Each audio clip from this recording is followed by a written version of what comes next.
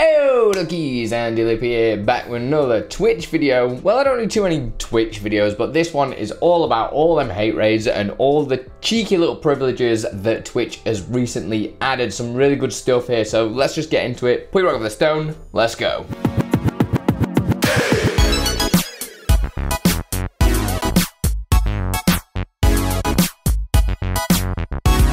So hopefully you guys have seen this article that Twitch has actually made about securing your chat with phone and email verification. You can read the full article just here. I will put a link in the description, but I'm going to kind of show you what it looks like from your end as a creator. So jumping into your Twitch channel dashboard just here, on the left hand side you'll see the settings menu. Go to settings and go down to moderation. And in here, if we go a little bit down, you'll have this brand new section of chat verification just here. So as you can see, somewhat protected. We've got email verification. So we've got all chatters must have a verified email. So nobody can talk in your Twitch chat unless they have physically verified their email address. I mean, it's super easy to do. They'll get a little message if they haven't. They'll be saying, you cannot talk in this chat right now because you need to verify your email, and it'll run through the steps for you.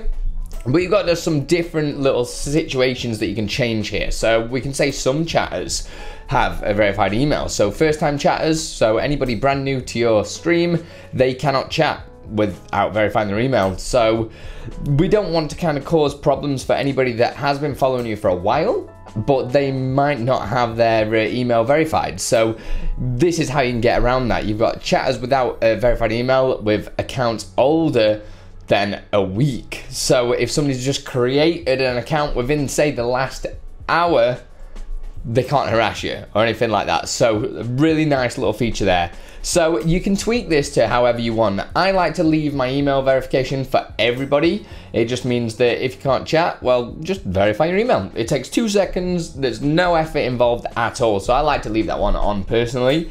But everyone's going to be different depending on the size of your audience potentially, or there's a lot of various things that people want. And we've also got phone verification. So this one's awesome. Exactly the same as email, but they need to have a mobile number that can deal with SMS messages, because they're going to get a code to say, cool, we're verified. You are a person, not a bot, hopefully. Obviously, with bots, it's not always 100%. Like, we always make these little things and deterrents, but people always get around it. But this is huge, this one. So verification for phone, again, similar to what we had before. We've got all chatters. So everybody's got to verify using their phone before they can talk in your chat. But then this is where you can do some of the chatters and say, oh, first, maybe you want to do the whole, like, somebody's got to be like, do you know what I mean? They can't just make an account that's a day old and then just start spamming your chat. That's the sort of stuff that you want to put on there. So depending on how many kind of haters or hate raids and things like that you guys are getting, I've only ever had one, and Waldo and Silver dealt with it very, very well actually. It was during a very long stream, 30 hours, and yeah, it was a bit of a mess, but shout out to them guys for sorting that out, because my brain was not working.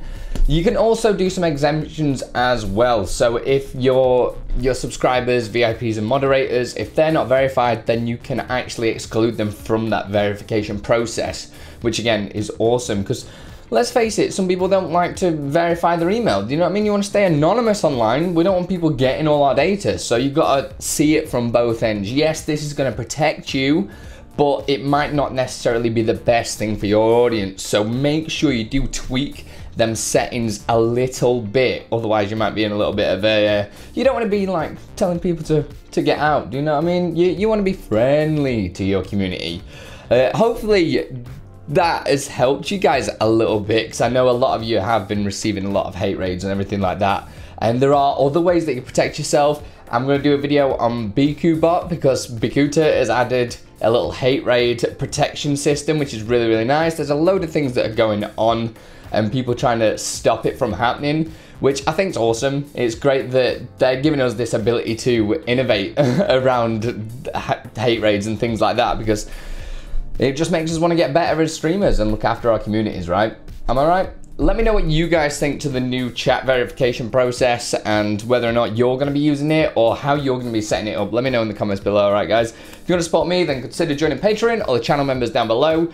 All that jazz, you know how it is, alright? Put your rock in the stone. I'll see you in the next one. Much love. I just want to say a huge thanks to all my patrons that help make this content full-time, make it free for you guys, and also a huge thanks to all my YouTube members. You guys are legends. Thank you so much for everything that you do for me and the community. Keep it up, guys.